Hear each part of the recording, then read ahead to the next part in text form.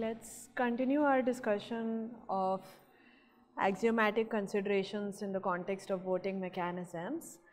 And we are just at a point where we have realized that sometimes even fairly innocent looking requirements can land you in a bit of a soup.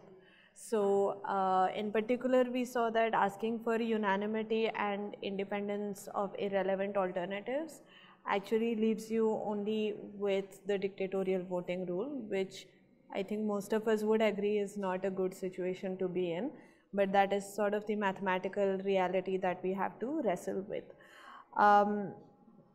Do you have any suggestions for how to deal with this situation? We seem to have a result which tells us that there isn't a good voting mechanism,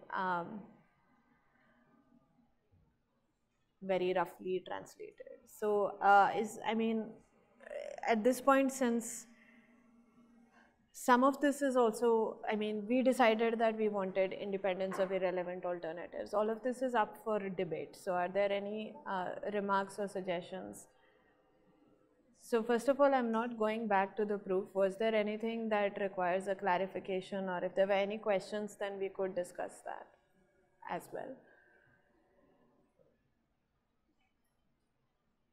So even if all the details are not transparent, hopefully the overall idea is clear, which is to say that you find a pivotal voter for a particular candidate, use unanimity and IIA to derive certain properties of polarizing candidates, and we had that trick where we had a sequence of profiles which we used to identify the pivotal voter for a particular candidate. And then we said that this pivotal voter is in fact decisive for all pairs of candidates not involving the polarizing candidate. And finally, we had a short observation for why this also works for pairs of candidates involving the polarizing candidate. So those were sort of the steps in the proof. And I'm confident that if you go back and look at it once more, it will be reasonably clear.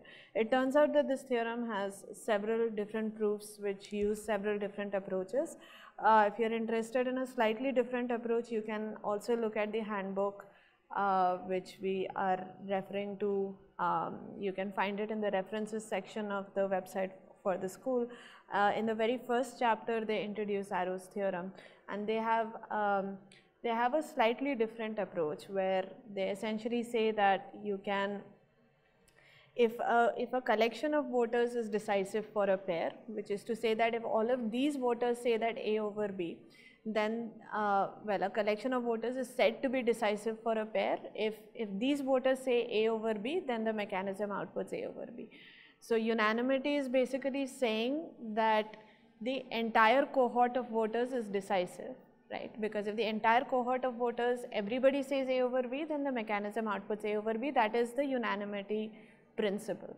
And dictatorship basically says that there is a single voter that is decisive for all pairs AB, right? That in fact we don't even need a non-trivial cohort, that a single voter is decisive. So the main lemma there is to say that if you give me a collection of voters that is decisive, I can split it into two smaller collections, at least one of which is decisive. That is really the key lemma that they prove. And once you have that, it is not hard to see that you can use unanimity to get a starting collection of voters, and then you keep splitting it into smaller and smaller pieces until you end up with one voter. So that is the approach there. It's slightly different, but it's also worth going through. It's a manageable proof. And if you look it up online, you will find several other approaches to this theorem. It really is fairly fundamental and has been revisited in several contexts. We won't really be getting into the various offshoots. It's kind of beyond the scope of this discussion. But there are two major reactions to a statement of this kind. The first natural reaction that a lot of people have is to say that independence of irrelevant alternatives is something that is rather strong, and that we shouldn't demand it. It's too much. The other thing is to go back to the setting of the theorem, which looks at ranked ballots, and you might say, well, Our setting is social welfare functions, which takes a collection of rankings and outputs a ranking. And you might want to relax that and say that, well, what about other settings that are equally relevant but may have more reasonable outcomes in terms of admitting reasonable mechanisms. So those are the two things that immediately come to mind. Is there anything else that you would like to suggest?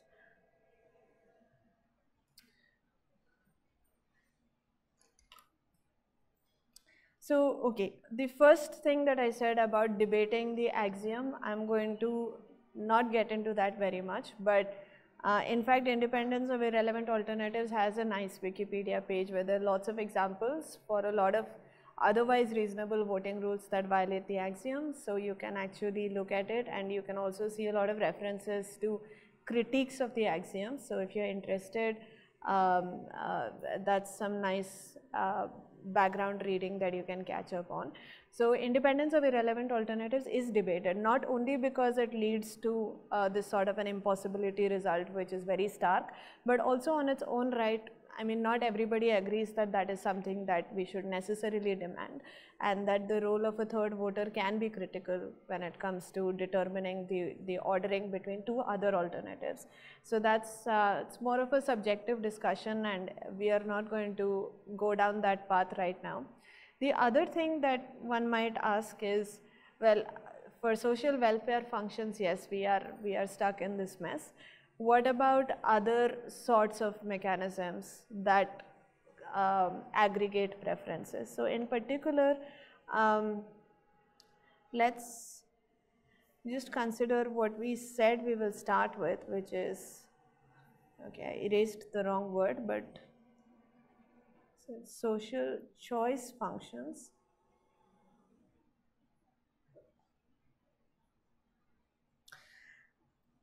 Again, there are two related notions. I mean, if you want to allow for ties, then you might want to output a subset of candidates. Okay, but we are going to be thinking about resolute voting rules, as they are called, which is basically that they take a call and output a single winner when they are given a collection of rankings. Yeah, so these are called social choice functions. So the output is a single candidate rather than a ranking, and frequently in many applications this is also what we are interested in. We want to elect a winner or a leader, or we want to figure out where we want to go for dinner. So this is not an unreasonable relaxation to consider, and let's investigate social choice functions for some time. So in this setting, things like unanimity and IIA don't really make sense in the way that we have stated them, because, okay, why do they not make sense in the way that we have defined them? So what would it mean for a social choice function to be unanimous?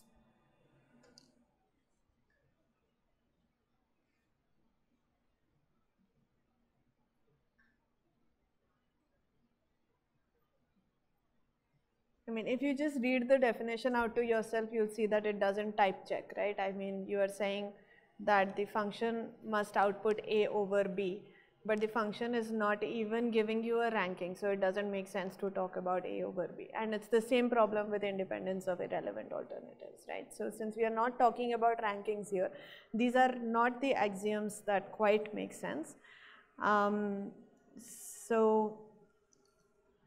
However, the mechanism of dictatorship can be naturally adapted to the single winner setting. So when would you say that a social choice function is a dictatorship?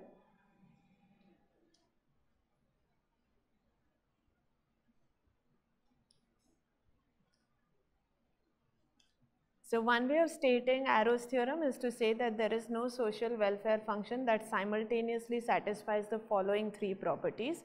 The first being unanimity, the second being IIA, and the third being the property of being non-dictatorial, meaning that the mechanism is not a dictatorship.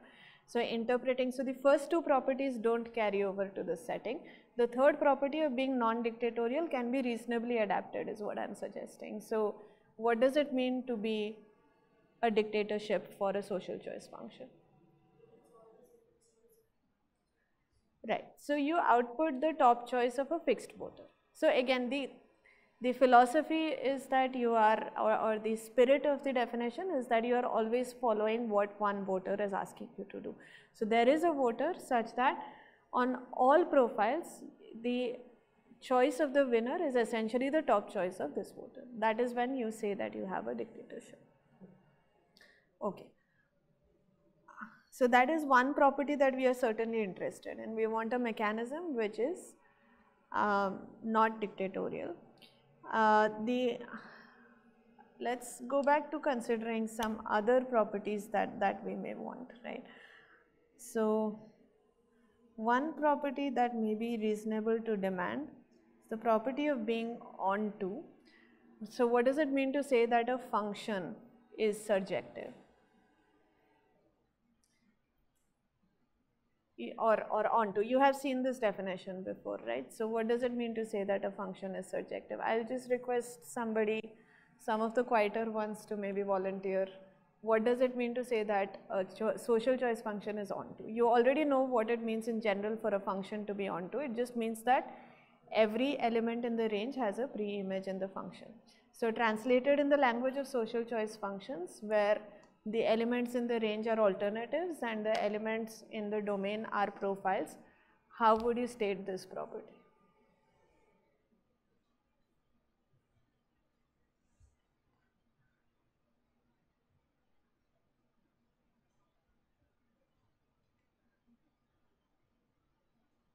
So all I'm asking for is a natural language way of talking about what it means for a social choice function to be onto. Is the question clear?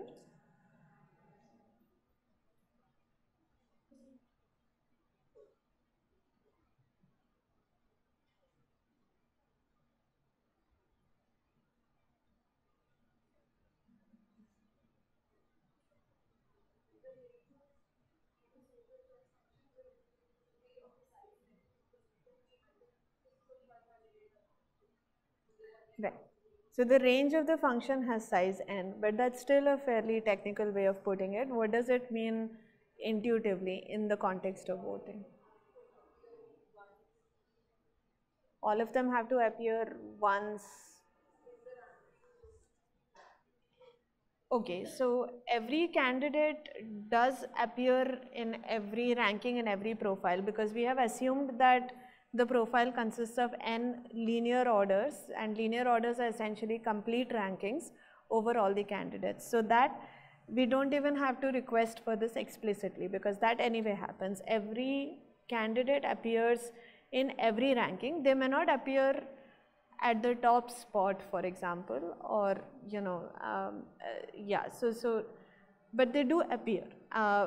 But what we are saying here is that, as you said, the range of the function is n. What does that mean?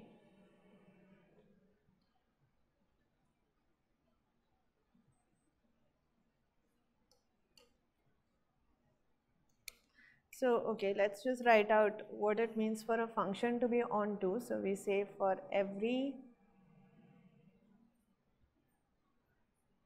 element in the range of the function, there exists an element in the domain of the function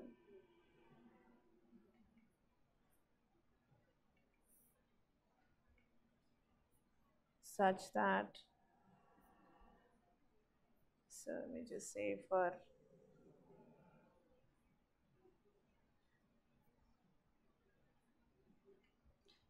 every element in the range, there is an element in the domain such that the function maps y to x. Sorry? Right, okay, so range is already defined as, so that's a good point. Thanks. So we just say, so the way I wrote it, I mean, if you think of the range as just being the image of f, which is how it is usually defined, the previous definition was a tautology and kind of trivial. So everything in the codomain has a pre-image. So the range is the codomain. That's what we want to say, right? Okay.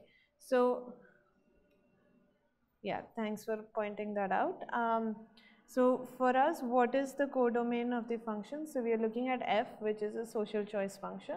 So the codomain is alternatives, and the domain is, what is the domain?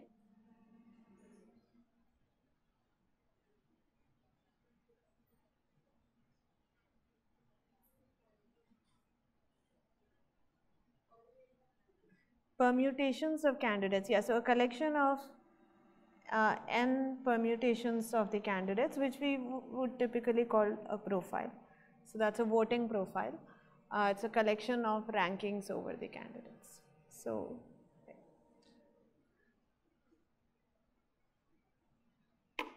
if you just read this out again, this just says that for every alternative there is a profile in which it is winning, because for f of y to be equal to x translates as x is a winner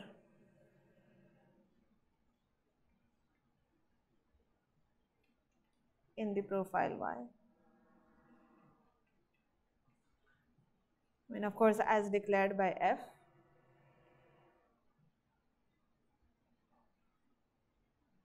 When f says that x wins in this profile.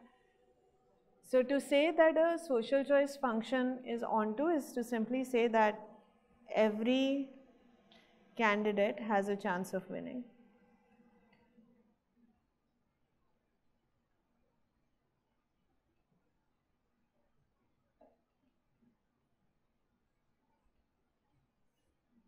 You know, I mean, this is how I would put it informally. That every candidate has a shot at winning. Is this a reasonable property to demand from a social choice function? Yeah. I mean, if a social choice function didn't satisfy this property, then there is some candidate for whom this is a completely meaningless game, right? They would not be invested in participating at all if they knew that there was absolutely no scenario in which they would emerge as the winner. And as rational people, we play to win. So if the mechanism itself is not giving you a chance, then that seems quite unfair, right?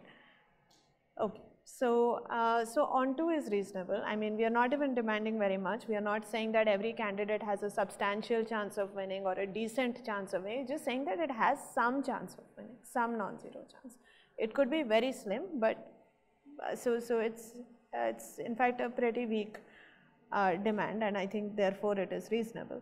So we would like our mechanisms to be onto.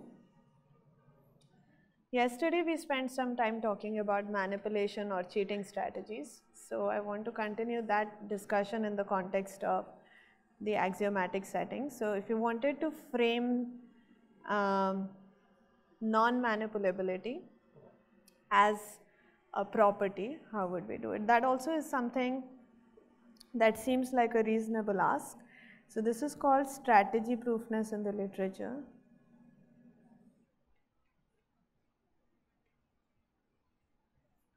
This just means not being vulnerable to manipulative behavior.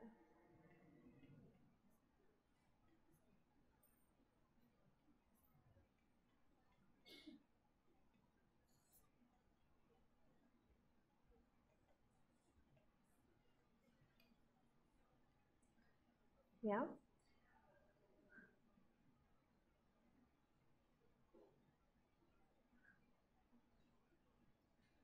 So how do we formalize strategy proofness? What do you want to say here?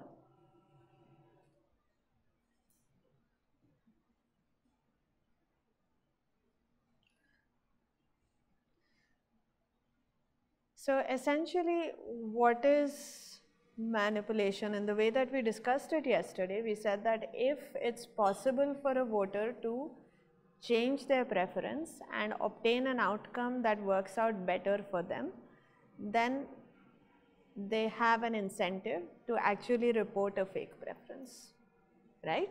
So if you change your preference and the outcome improves with respect to your true preference, then that would mean that you would actually be tempted to report a preference that's different from your truthful preference, right? So let's try to capture that. So we want to say that, well, since we are defining strategy proofness, maybe I should say that there does not exist any voter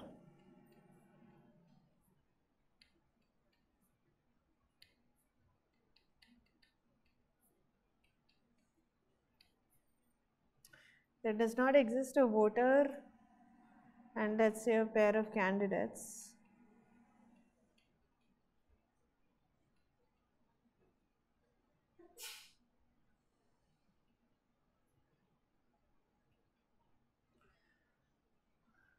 for which what? So we want to avoid a situation where there is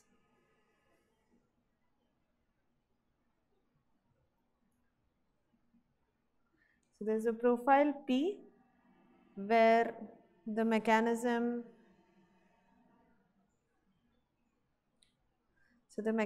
F is giving us A.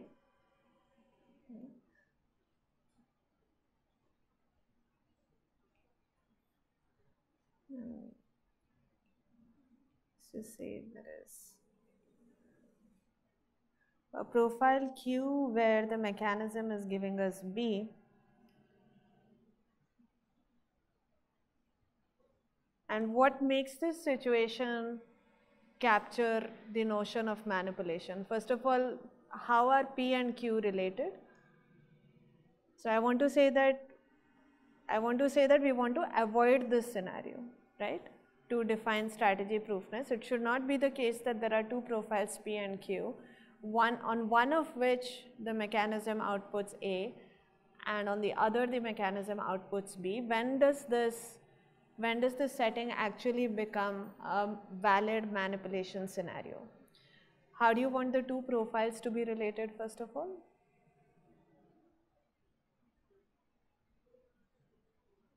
Sorry? They are, okay, so I want to connect the profiles with respect to the voter I because I'm thinking of I as the manipulative voter, right? So I want to say that these profiles are completely identical except for the vote of the voter I, okay? So the ith voter may have a different ordering here. It would have a different ordering because if everything else is identical, then the outcome cannot change if something does not change. So, but nobody else has a different vote, okay? Everyone else is voting in the same way, but I has changed her preference. And how do we want A and B to be related? When does this constitute a valid manipulation?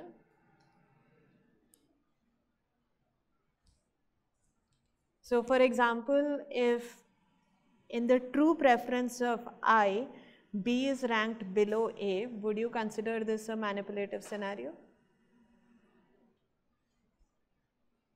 If B is ranked below A, would the voter I be tempted to move to the profile Q from the profile P? Not really, right?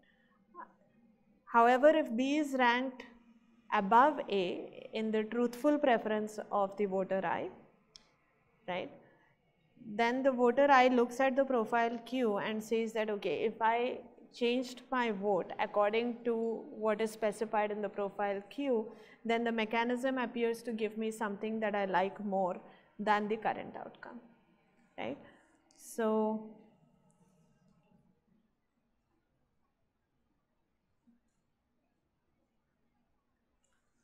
B is preferred over A in the truthful vote of the voter I. So I'm using the word truthful here in a intuitive sort of sense.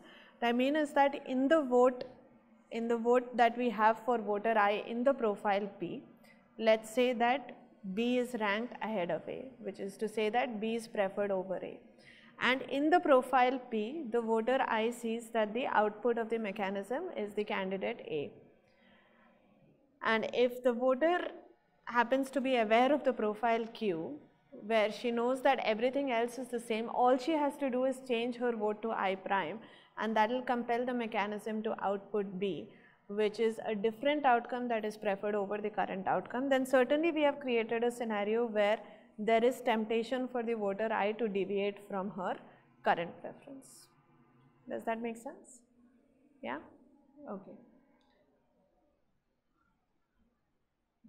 So I'm not writing this anymore formally. You would have to say there exist profiles P and Q which are the same except for the vote of the voter I, where the output of the mechanism is A on the first profile and B on the second, and the voter I prefers B to A.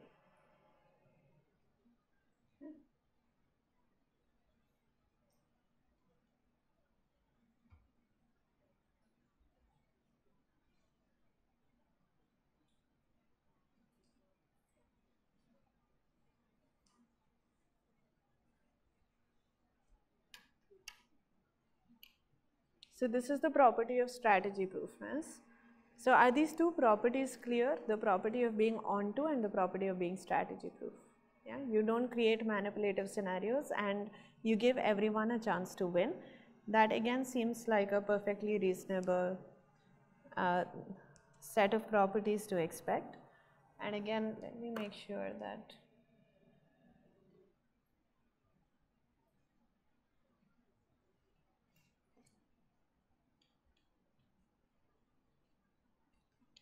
this.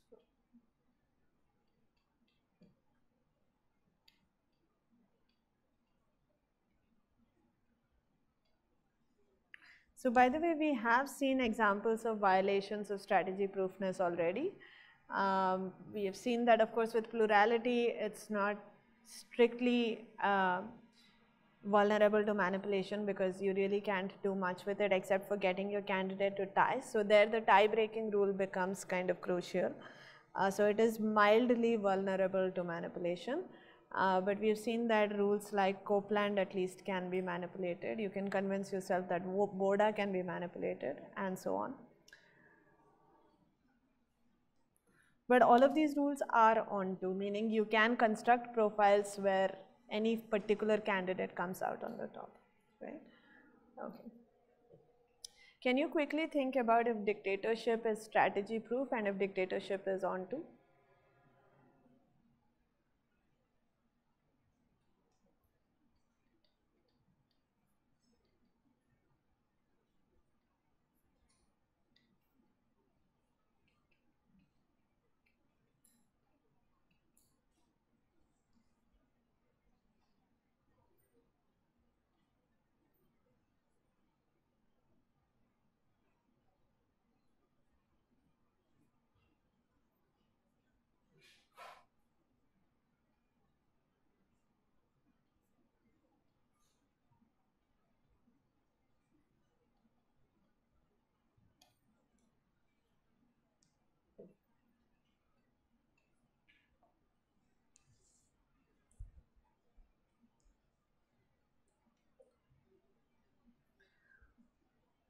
So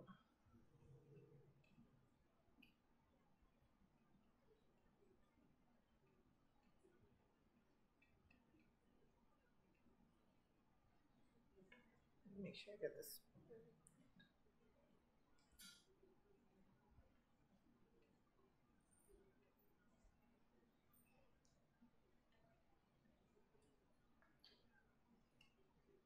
Okay, so if you've been reading, this is our second depressing result of the day. But before we parse this, can we just quickly sanity check that dictatorships are in fact strategy proof and onto? So why is a dictatorship onto? So let's say that you have a dictatorship where the first voter is a dictator and you have a candidate A. What is a profile where A emerges as a winner?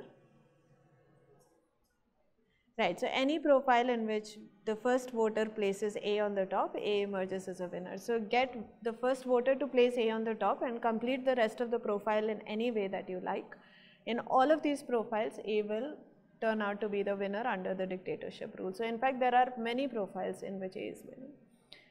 So that would be onto. What about strategy proofness? does any voter have an incentive to deviate from their truthful preference? So what about the non-dictatorial voters? Do they have an incentive to deviate?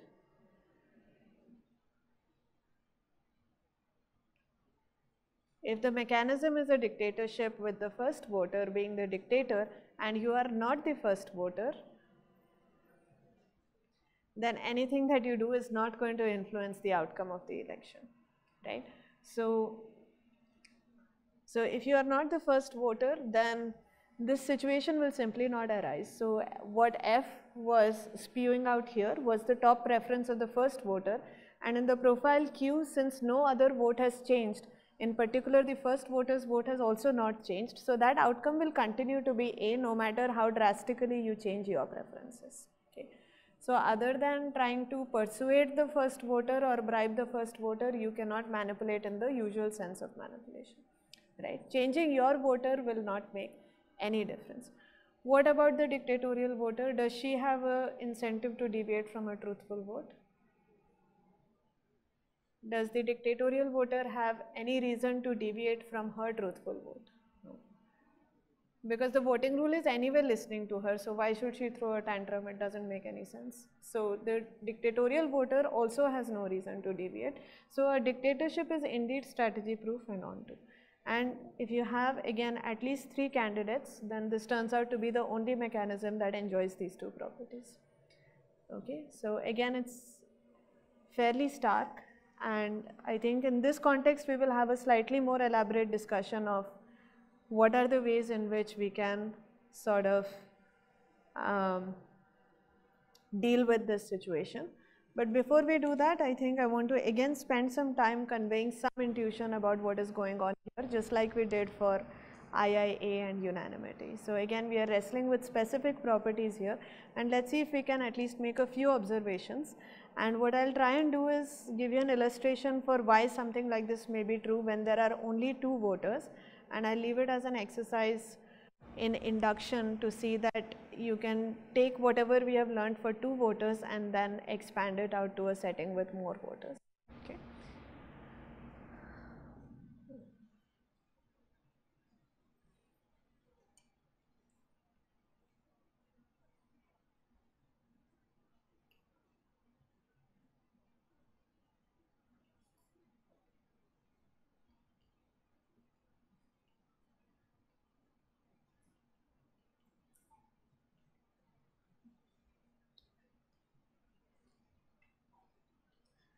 So the monotonicity property basically says that if you have a profile, okay,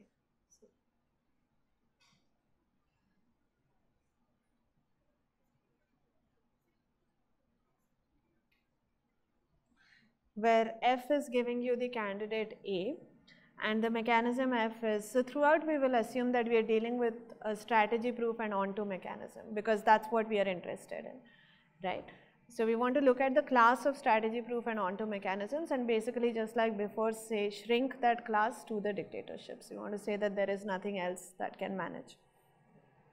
So if F is strategy proof and onto, then if you go from a profile P to a profile Q where A's position either stays the same or improves for any voter, okay. So A is winning currently and A only gets promoted or stays the same in the new profile, then A continues to win, okay. That's what we want to say. So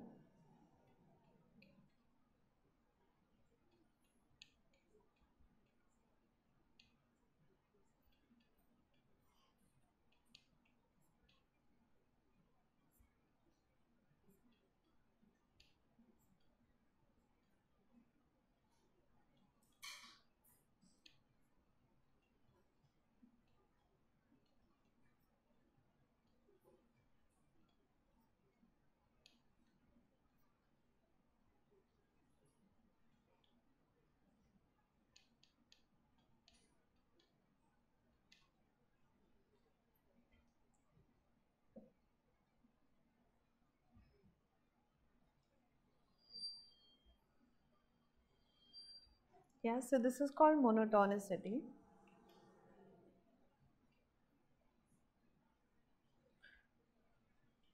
And again, I'm going to pause here for a minute or two to allow for parsing. So is the claim clear? If everyone either keeps A at the same position, so A is the current winner with respect to the profile P, and if everyone either stays, keeps A at the same rank or improves the rank of A, then A should not be dethroned as the winner. That seems like a very natural thing to expect. But again, you can think of examples of mechanisms where this may not be true if these assumptions do not hold. So we are saying that the mechanism, we are implicitly assuming that the mechanism is onto and strategy proof. I mean, I've not written it out, but that's what we have.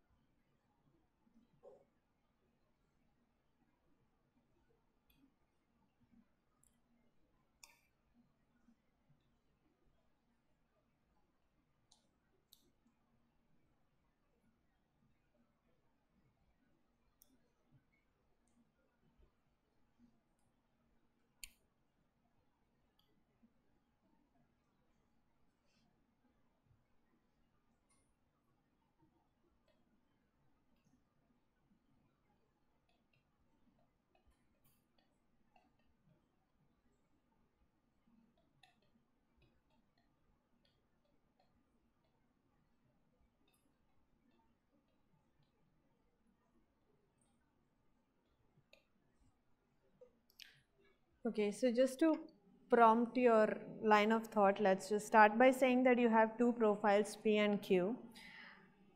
And I don't know if it is visible, but two profiles P and Q as specified in the statement of the lemma, where we go from P to Q in a way that we only improve the situation of the winner in the profile P. In fact, I'm going to make it even simpler and say, let's just consider two profiles P and Q where only the first voter's vote has changed.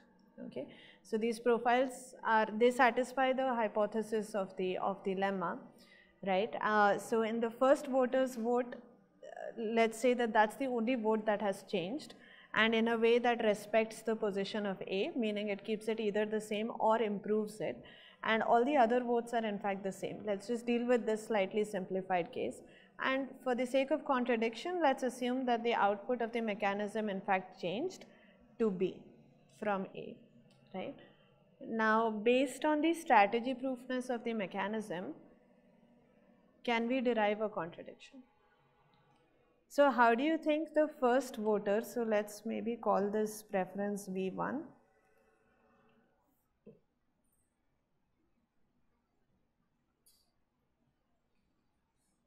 We call this preference U1. So how does V1 compare A and B? Do you think it's A over B or B over A? Keep in mind that the mechanism is strategy proof, right? Yeah, so V1 better like A over B, Because if not, then, okay, somebody at the back, what happens if not?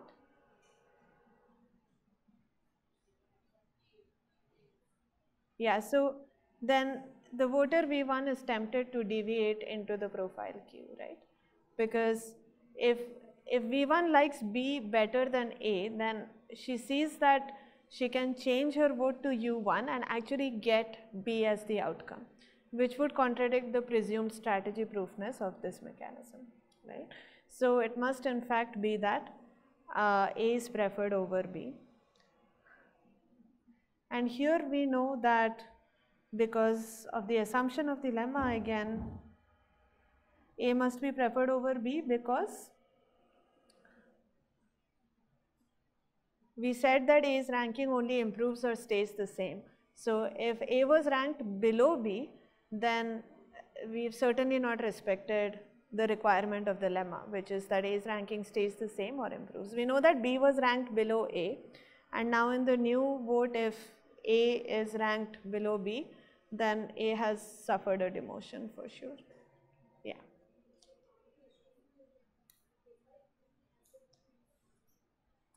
So, I mean, given a pair of, so in any pair of profiles, when you see that you can move from one to the other and obtain an improvement in the other profile with respect to the preference in the first profile, then you can interpret the first profile as being your true preference, and then you can see that that leads to a manipulative situation. Right. So V1 has an incentive to manipulate in the profile P because she can see that she can go to Q and obtain a better outcome. But you're right, there's nothing sacrosanct about P being a truthful profile and Q being a fake profile. That's a temporary status that we assign to the profiles to witness or explain that a manipulative situation has been created. So there are other places where you can also manifest manipulative behavior or scenarios. In fact, can you see one here? Because with respect to Q, the mechanism is giving us B. And now if you consider again the first voter sitting in the profile queue, so this is like a frame of reference thing, so with respect to the, in the profile queue, now you can see that U1 must be feeling a bit restless, no? Because she likes A better than B in this profile. And what can she do? Does she have an opportunity to deviate in this picture? Right, if she goes back to the profile P, then she can extract the outcome A from the mechanism, which is actually a preferred outcome, right? So that tells us that the first voter of the profile Q has an opportunity to manipulate by going to the profile P if the mechanism outputs B here, which means that we contradicted the strategy proofness of the mechanism, and therefore it cannot be that the outcome of F is different in the profile Q, because this holds for any B different from A. So it must be that F of Q is also A. Yeah, is that reasonable? So we have monotonicity, which is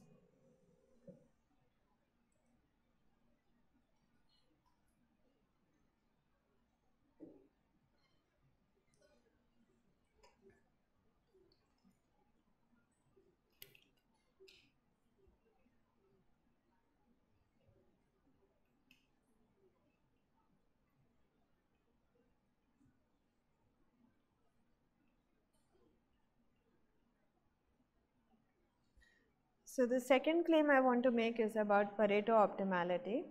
So let's say that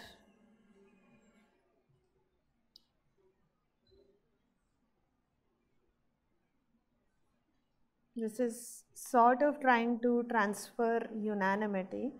So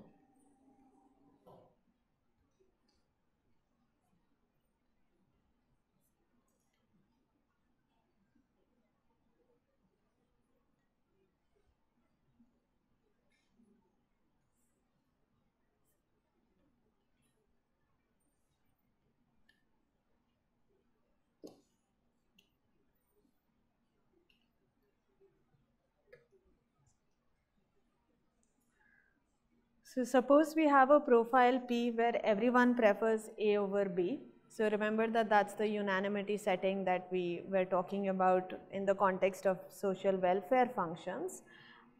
Here what we want to say is that the candidate that is ranked lower between the two cannot actually win the election. Okay, that's a natural analog of unanimity in the social choice setting. And we can in fact derive it from strategy proofness. So I forgot to say that for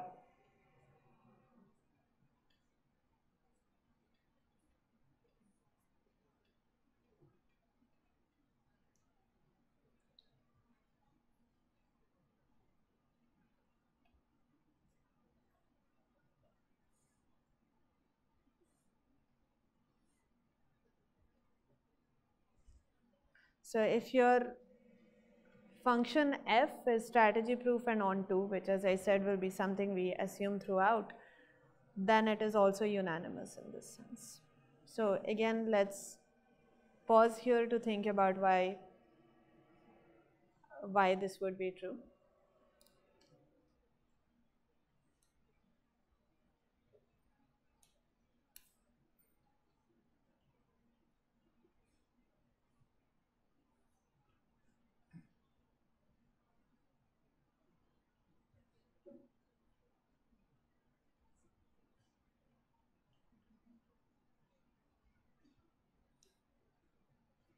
So again, just to get you started, think along the lines of contradiction. Strategy proofness would mean that, yeah, in every profile for every voter, it is the case that there is no other profile where all the other votes are the same and her vote is different and the outcome of the mechanism is better than the current outcome. Sorry? And they can hope to change, yeah. So if, I mean, yeah, so no voter has any incentive to deviate in any profile.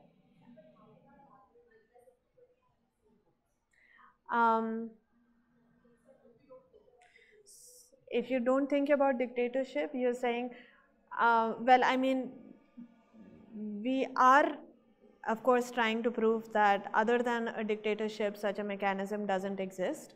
So, I mean, I'm sure what you're saying is correct, but I don't see it as transparently as you are. So, okay, let me just clarify what I mean, I guess. So, you have maybe the space of all profiles. Okay. So, this is just a rough sketch to illustrate what we mean by manipulation. It also perhaps, I mean, I was going to get to it at some point, but it also perhaps will illustrate that although it sounds reasonable on the one hand, the property of being strategy proof is actually in some sense also demanding. So let me just project my attention to all the profiles from the point of view of a particular voter I, yeah, where all the other votes, let's just have an arbitrary but fixed choice for all the remaining voters' votes, okay, and let's just say that I's voters, I mean, we are looking at all of these profiles where, so I have drawn 5 here, let me make another dibba. So let's say there are 6 candidates and I'm focused on, so this could be ABC, this is ACB.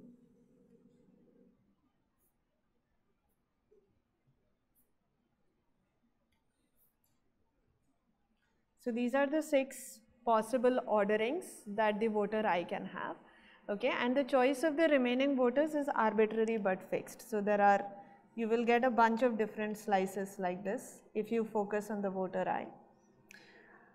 Okay, so what I'm saying is that sitting inside any one of these profiles, okay, and looking at the outcome. So let's say here the mechanism outputs A, okay. There is no other profile in which the mechanism outputs B, for instance, right? because then voter I would have an incentive to change their vote accordingly, and nobody else would have to do anything. She would not have to convince anyone else to join her strategic agenda, because all the other votes are fixed to be the same. So manipulation is simply saying that if F outputs A here, then F should not output B on any of the profiles. If F outputs C here, then F cannot output A or B on any of the other profiles. But if F outputs B here, then F is free to do whatever it wants on the other profiles, because whenever F outputs the top choice of any voter, the voter anyway does not have any incentive to deviate, because she is getting her best option. Okay, so this is what the property means. Yeah, and I think what you were saying is that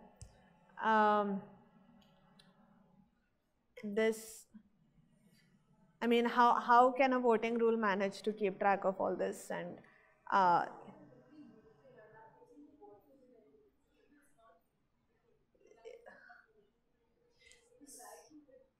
yeah, so in every profile there are always going to be m-1 losers, right? And there will presumably be voters who are rooting for them, who like them better than the current candidate, unless the current candidate is really a hot favorite and is on the top spot for all the voters, which is probably what you were alluding to. So somebody, yes, it is true that for the m-1 losers, it is quite likely that there will be someone who is feeling bad about at least one of the losers and would want to move to a profile where they can make that person win. But what we want from the mechanism is that they should not have an opportunity to do so. So if the mechanism itself is such that it's kind of stingy about, or it has so much structure that, so for instance, as we were saying here, if for instance in this profile, A was winning, if the mechanism just outputs A or C on all the other profiles, at least the voter I does not have an incentive to change her vote, right?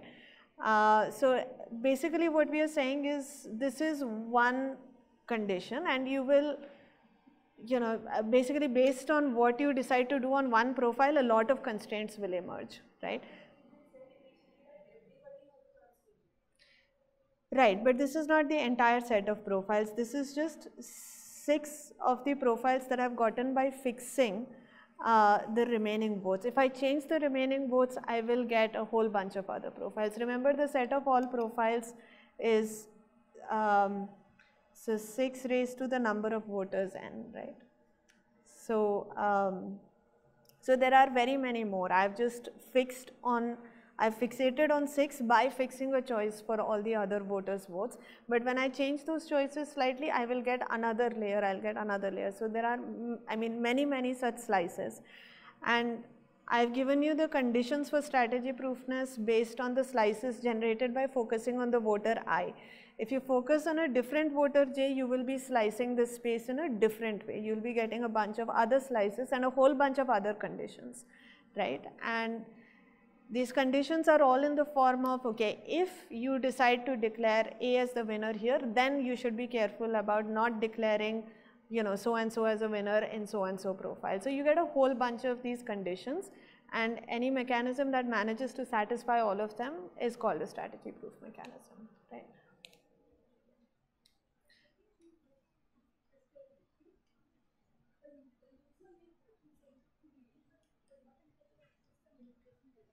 Exactly, yeah.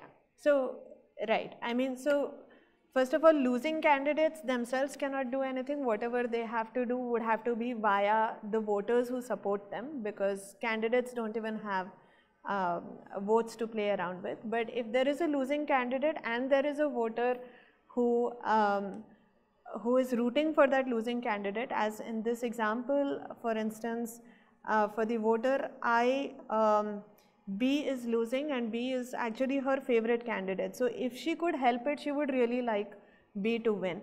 But in all the profiles, she investigates all the other profiles that she can legitimately go to. Any of the other profiles that I have not highlighted here are not accessible because other voters have changed their votes. She would have to knock on their doors and ask them to also change their votes.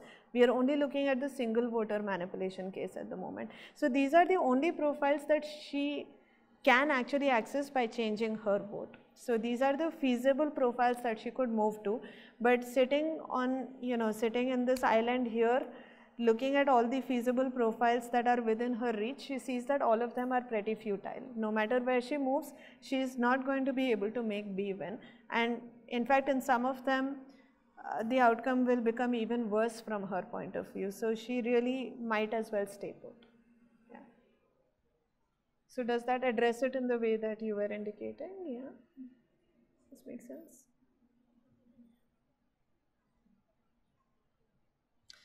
But yeah, whatever we are going to be arguing now is going to be indicative of the fact that this really is too much for a mechanism to keep track of, and that if it also wants to be onto, then in fact it will not be able to be strategy proof at the same time. But that does require an argument. I mean, it's not something that follows immediately. But certainly if you relax ontoness, you can probably come up with non-dictatorial mechanisms which are strategy proof. I'll let you think about that for a bit.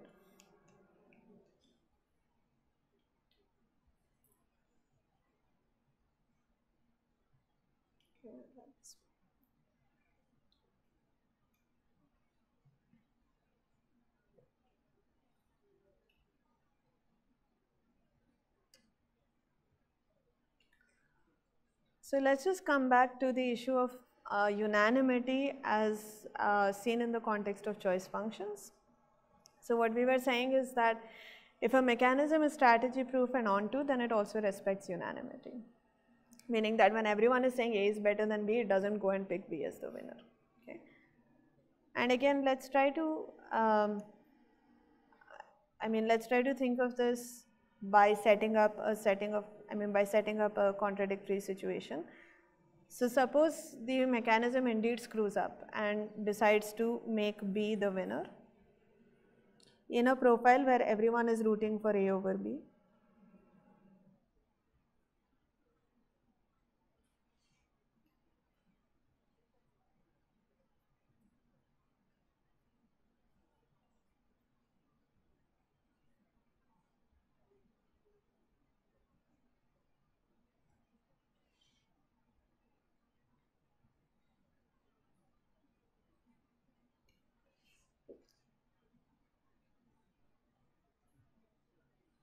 And let me just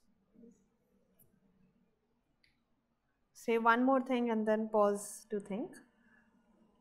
Because the mechanism is onto, we know that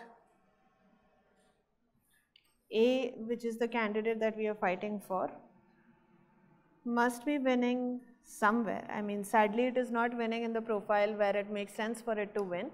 But because the mechanism is onto, it's compelled to make A win somewhere, right? So there does exist a profile Q, which, because of our assumption here, is different from P, where A is winning, right? So we've set up these two profiles, something that we derive immediately from ontoness.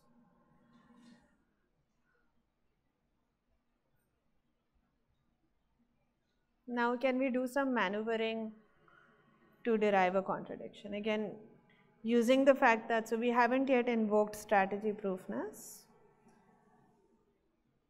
but let's just stare at this for a minute or so and then we will.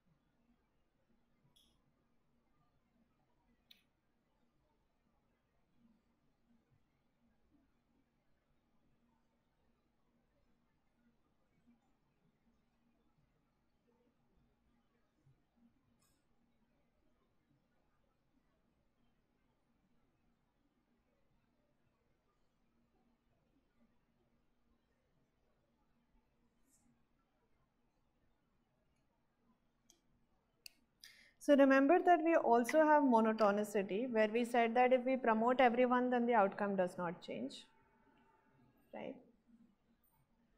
Um,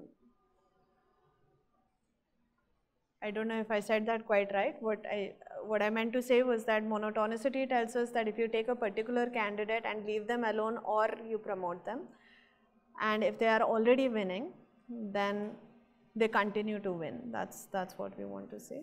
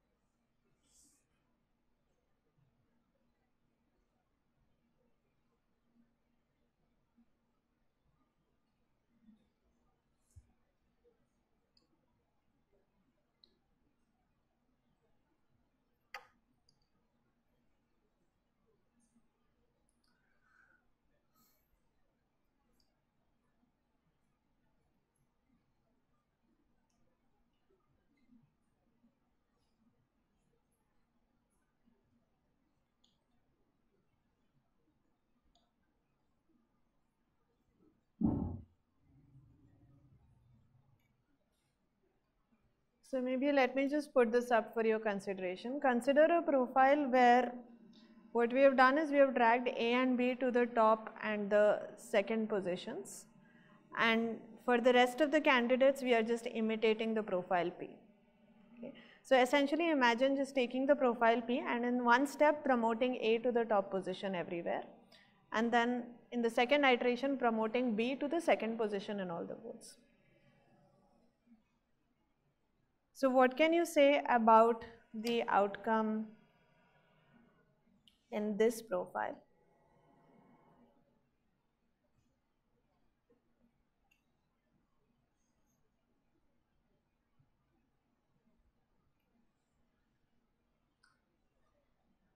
So what happens if you apply monotonicity with respect to P?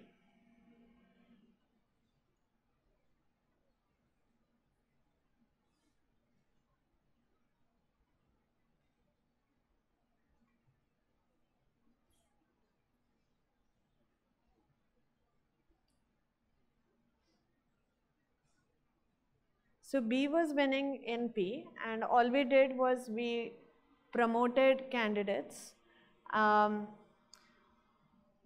So in particular what we did was we promoted the winning candidate B up to the second position. So B's position, okay, so if you stare at P and this auxiliary profile that I've created R, the hypothesis of monotonicity was that the winning candidate's position has not become worse in any of the voters' votes. Is this true? This is true because um, B certainly did not have a first position with respect to any of the voters, right? Because we know that A is preferred over B by everyone, so B's best possible position was at the second spot for any voter.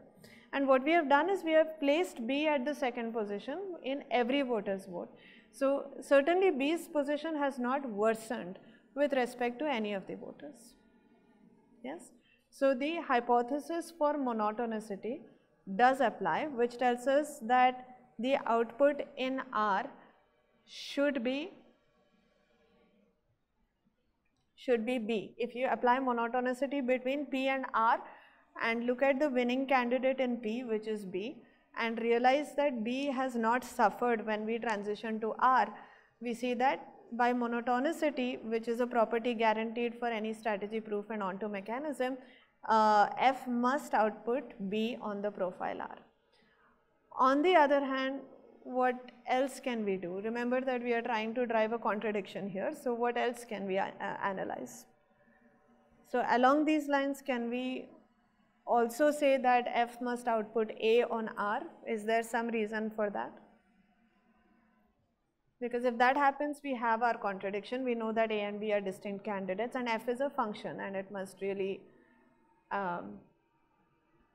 make up its mind on what to do in R, right? Sorry. So is there a reason that R must output A, let's say by monotonicity or any other reason that you can think? So unanimity is something that we are trying to prove. So we are trying to say that if, so I suppose what you're saying is that if everyone places A on the top, then by unanimity, F should output A, which is a tempting thing to say, but we don't know that F is unanimous. All we know is that F is strategy proof and onto. So, but we do want to say that, I mean, that's a conclusion that we will eventually derive. Would it be possible to apply monotonicity with respect to Q and R? We have already applied monotonicity between P and R to argue that B must emerge as the winner, right? Because we said that B's position does not deteriorate in any voter's vote when moving from P to R, between the profiles P and R.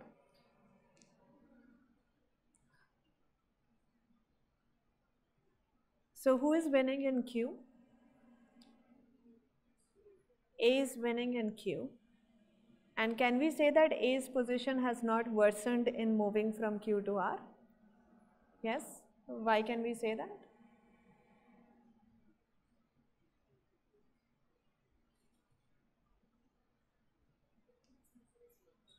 Because A is in the top position, which is the best that you can hope for any candidate, right? So A has the best possible position in every voter's vote in R.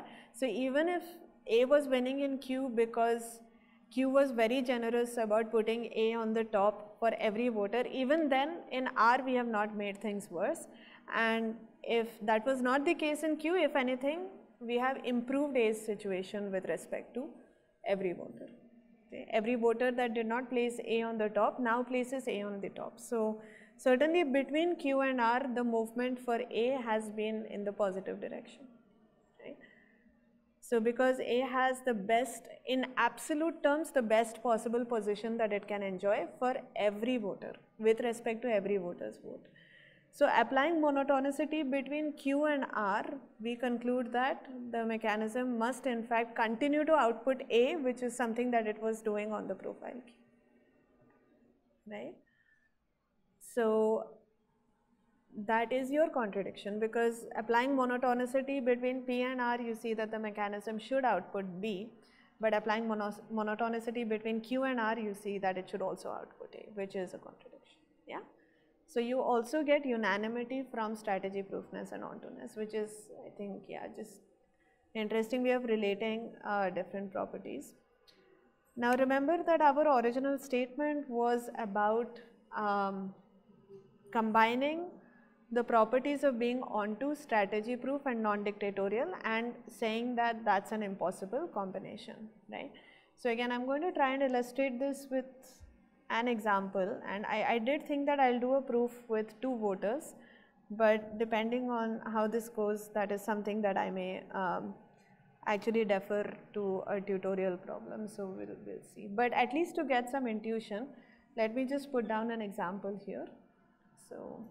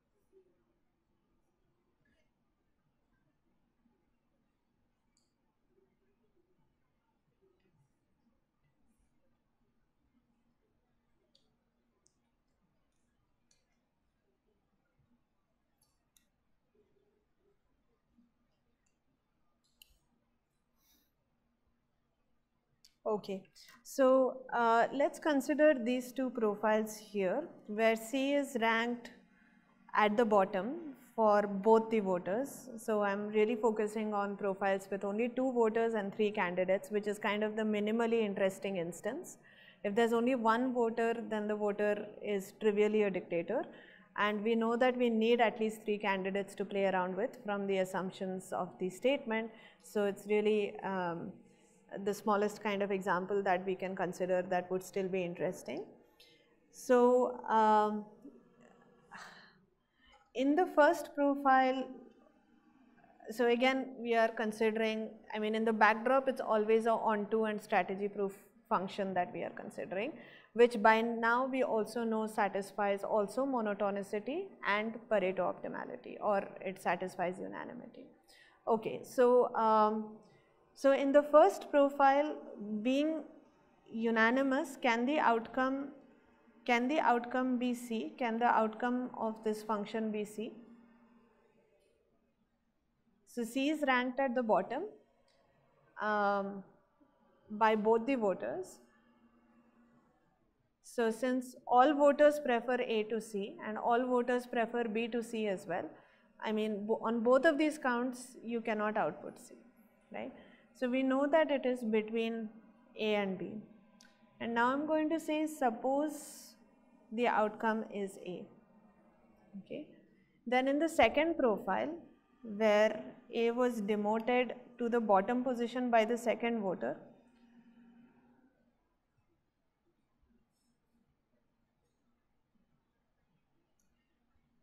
can this outcome be B?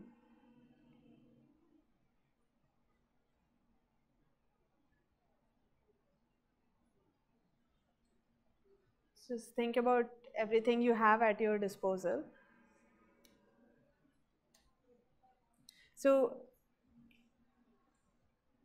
can we again say that it must be A or B, and in particular it cannot be C? Why can't it be C in the second profile?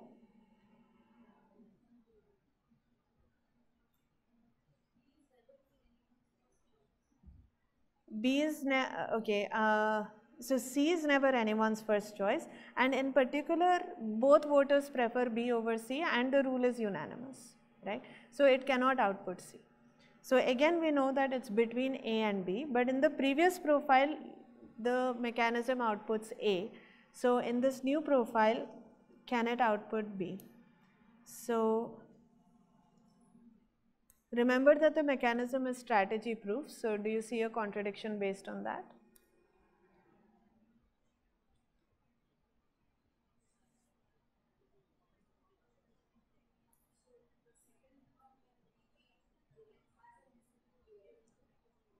Right.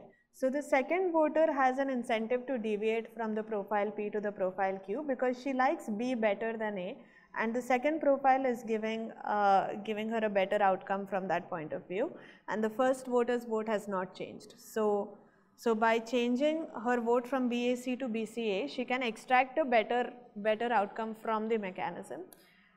So the mechanism, in the interests of being strategy proof, is compelled to output A here. Because of unanimity it cannot output C, and because of strategy proofness it cannot output B, so it must output A. Okay. So intuitively notice what is happening is that the mechanism is spewing out A in spite of one of the voters ranking A at the bottom. So we have again here we see that A is a polarizing candidate. One of the voters has ranked it at the top and the other voter has ranked it at the bottom, which seems to indicate that in some sense the first voter is a pivotal voter for the candidate A. Right, because even though the other candidate is saying no dice, sorry, the other voter is saying no dice for the candidate A. She has ranked A at the bottom, but by placing A at the top, the first voter managed to force the mechanism to output A, right? Again, this is not a proof, but essentially so this proof at this point is in spirit not very different from the kind of arguments that we were making in the case of Arrow's theorem, but essentially, I mean, you could also derive this from monotonicity, right? So if A is the best outcome for one individual and is the worst outcome for another, as long as this individual votes and the mechanism outputs A. As long as this individual keeps A at the top, whatever else happens, I mean, A's positions are only going to improve if the profile changes anymore, right? So I guess what I'm trying to say is that if you have a situation where there is one voter who places A at the top and the remaining voters place A at the bottom and the mechanism outputs A, then this voter is pivotal or dictatorial with respect to the candidate A, because in any other profile, if you, I mean, if F is giving you A here, in any other profile, A's situation either stays as bad as it is now or it only improves. So by monotonicity, you continue to output A. I mean, as long as the first voter continues to just say A is my favorite, right? Then basically this was the worst case profile where you managed to derive that F outputs A. So in any other profile, F will continue to output A, and therefore it's really only the first voter's vote that counts as far as A is concerned. So what you really need to show is that, again, similar to before, you need to show that you can actually find these pivotal voters for every candidate, and that these pivotal voters coincide and they are essentially the same voter, which will lead you to your dictator. And all of this can of course be made quite formal. I'll try to break this down a little bit so that it can be addressed as a nice tutorial problem. So it should not be hard to formalize this argument based on the practice that we already had with Arrow's theorem. So I just want to spend a few more minutes talking about where we stand and what are the consequences, or rather what are the workarounds that we can imagine for this impossibility result. So we saw Arrow's theorem, and then we say, okay, maybe welfare functions are too demanding a situation. So we relaxed our setting even and came down to choice functions.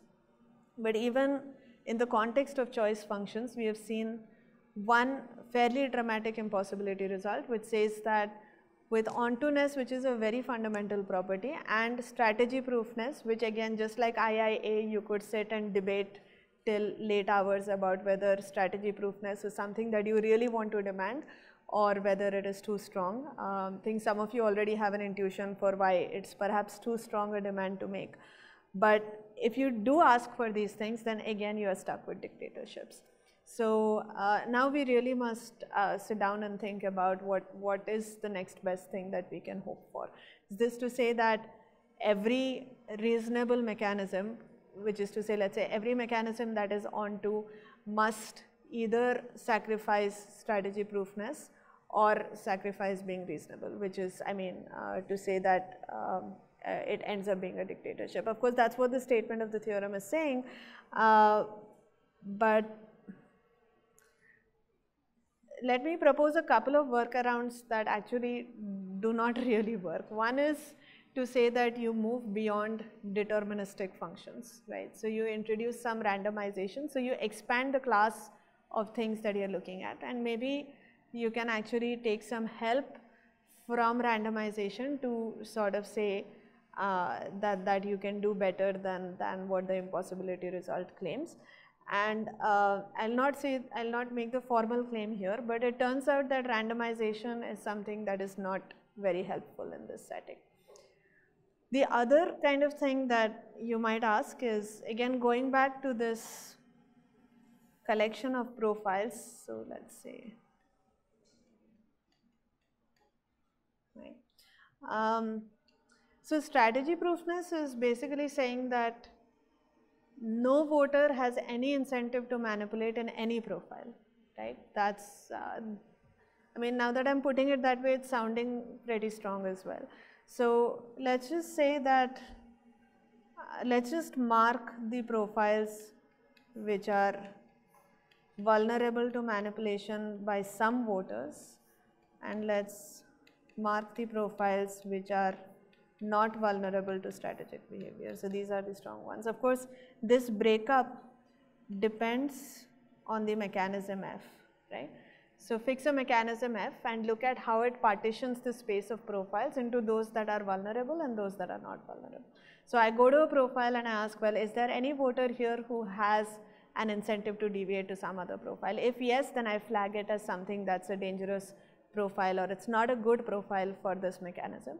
And the green ones are where you see that they are not vulnerable, right?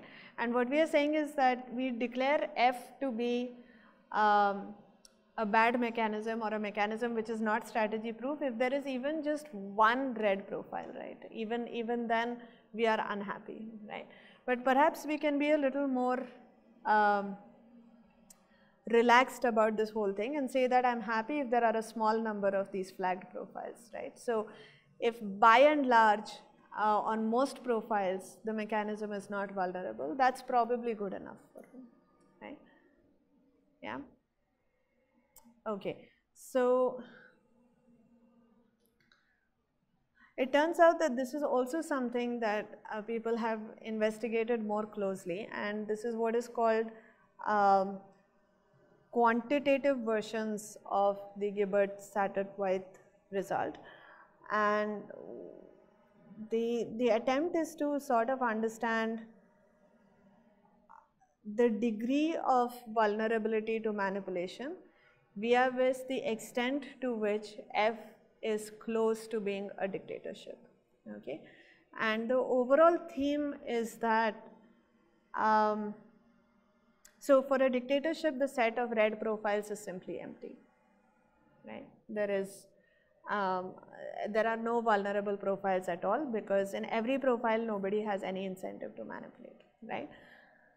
Now, if you want, the smaller you want the red set to be, the closer you have to go towards being a dictatorship, and this is something that can be made precise. I don't want to again state the actual theorem here, but I just want to say what I mean by distance from a dictatorship. That's because there are many notions of distance that you can define between functions. So you can here the distance, at least in some versions of the theorem, the notion of distance is simply the number of places where you disagree, right?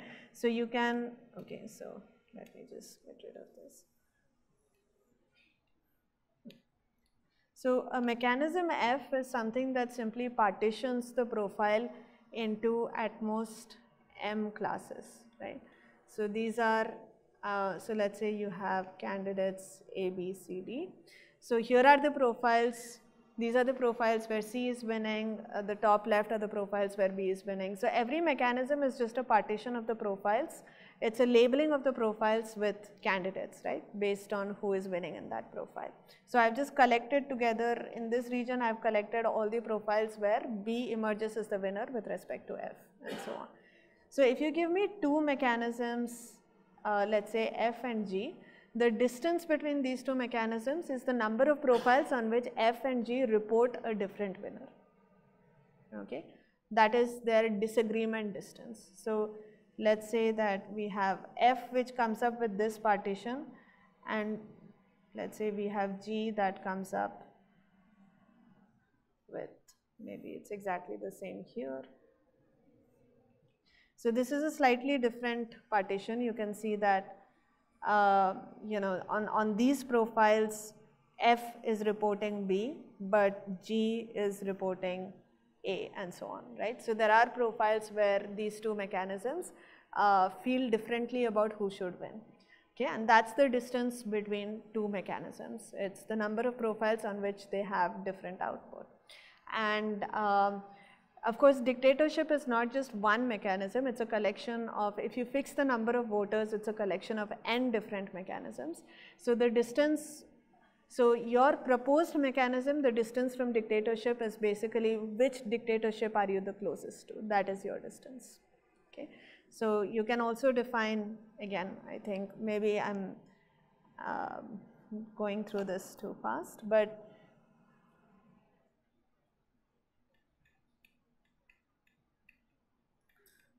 so dictatorship is not a single mechanism, right? There is one